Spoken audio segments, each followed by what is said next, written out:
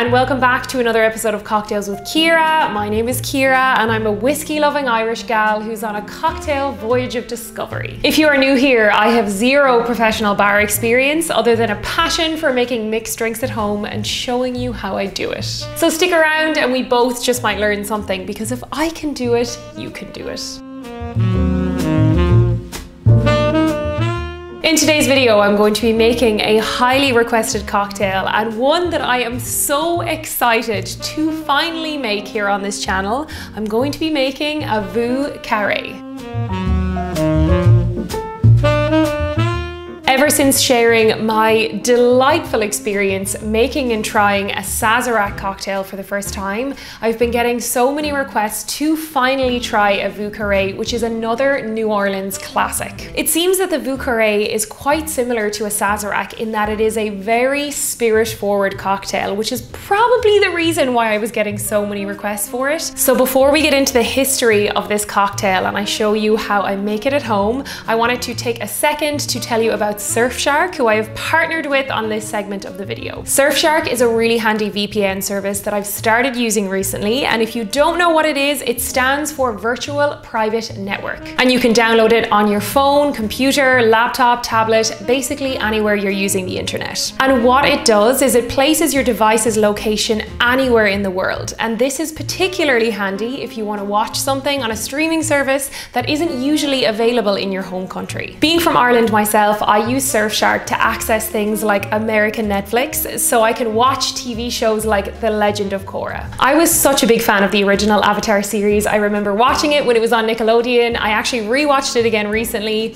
and I was getting a lot of suggestions to watch The Legend of Korra, which is the follow-up series. So I went onto my Netflix to try and access it, but it wasn't available in my country. So with Surfshark, I can now fix this problem, and I can also access 15 of Netflix's largest country libraries, as well as accessing things like the BBC Player, Hulu, and other previously limited streaming services. Unlimited access to great movies and TV shows sounds pretty perfect coming into cozy season. With Surfshark, you also get the added benefit of extra layers of security, and as someone whose job exists primarily online, this is so important to me. One subscription allows you to install and run Surfshark on an unlimited number of devices at the same time, and with their 30-day money-back guarantee, you can try it out for yourself risk-free. I will leave a link in the description below, and you can use my code Ciara for 83% off, plus you will also get an additional 3 months free, which is pretty amazing. All right, so back to cocktails. Let's get into the history of the VIEUX CARRÉ.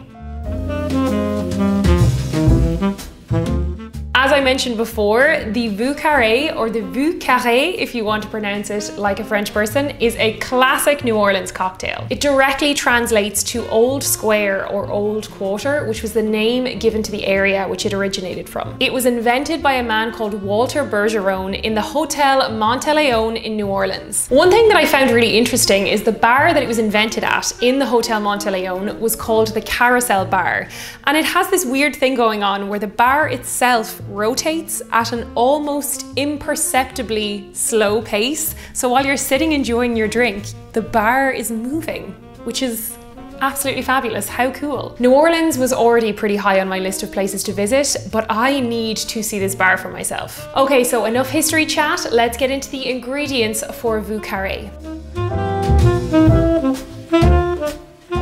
Looking at the ingredients list for VIEUX CARRÉ, I would say that it is a more complicated twist on an old-fashioned. It's kind of like an advanced old-fashioned. Rather than working with just a whiskey or a bourbon as its base, the VIEUX CARRÉ actually comprises of equal parts rye whiskey, cognac, and also sweet vermouth. So for our whiskey today, I'm going with the Bullet Rye, which was strongly recommended to me by quite a few people. So I went and picked up a bottle, really excited to try this. I also picked up what I initially thought was a regular bottle of cognac, but it's actually a bit of a mini bottle. So this is the Hennessy cognac. Everybody knows the brand. Good to have this now because I can use it in a lot of other cocktails. And then I also picked up a new bottle of red vermouth. This is Dolan's. I see this being used a lot in some amazing whiskey cocktails, so I'm very excited to have a bottle of it. So these are our main spirits that we're going to use in the cocktail, but we are also going to be using some Peychauds Bitters and also some Angostura as well. This bottle of Peychauds is also from New Orleans as well, which is great. And the final ingredient in this cocktail cocktail is something that I definitely had to order in because they did not have it in my local shops, and that is Benedictine, which is a French herbal liqueur. And then to finish off for our garnish, we're going to be using some lemon peel, and I'm also going to be using some of my favorite Luxardo cherries. So I am really excited to see what this tastes like. And on that note, that is enough ingredients talk. Let's get into actually making the cocktail. Okay, so I have my mixing glass here with my ice in it. Let's start with our rye. I'm gonna try a little bit of it just before I pour it in. Oh, that's fab. Wow, that's gorgeous. Oh my God. Love that. Okay, so let's go in with 20 mils of our bullet rye. Now we're gonna go in with about 20 to 22 mils of our cognac.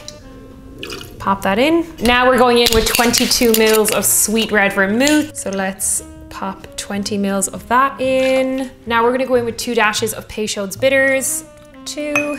And then we are gonna do 2 dashes of Angostura Bitters. I think you can leave these out, but I have the bottle, so I might as well use them. 1, 2.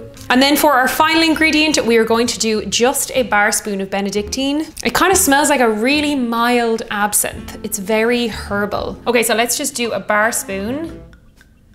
Okay, that's a generous bar spoon. Now we are going to stir it over ice. I'm gonna stir it for about 30 seconds. I don't want it to dilute too much. So really quickly before I strain it, I'm just gonna get my lemon peel ready.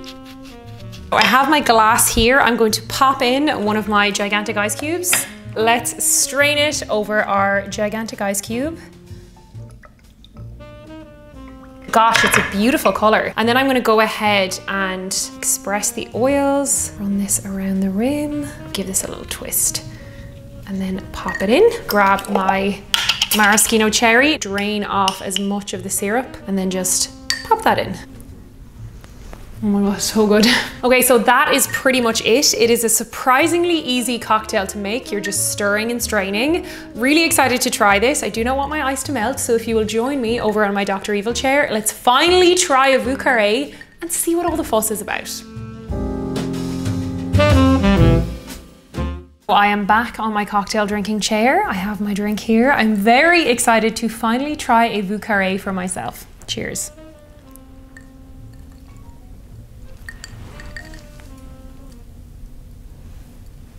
That is outrageously smooth. That doesn't make any sense. This is pure rocket fuel, but it tastes so delicate and mild. I'm actually shocked. It is so delicious. I actually cannot believe this. It tastes even smoother than a Sazerac. The rye whiskey is beautiful in it. It's all just really well balanced. It feels like the flavors are all working together. I've said it so many times before, but I cannot thank enough the people who are recommending cocktails to me because you're so on the ball. You are on the money. This is totally my kind of drink. We are now at that point in the video where I get to sit back, enjoy my cocktail, and answer some questions from my Patreon community. So I have a question here from the lovely Jim Holmes, and he asks, is the Try channel a job, a hobby, or just something to do for fun? Well, Jim, I would say that Try channel to me is all of those things combined. So the Try channel is not my full-time job, but of course it is part of my job. I guess you could definitely say it is something that I do for fun. I genuinely enjoy it so much. I really do hope that comes across in the videos. I'm always having the best time, even if we're doing something that's horrific, I'm usually enjoying myself. And yeah, I guess you could say it's a hobby because, I mean, I would do it even if it wasn't part of my work, if that makes sense. It's just something that's so enjoyable, it doesn't feel like work. If you would like to join my Patreon community, it is not only a way of supporting my channel, but you can also have access to exclusive content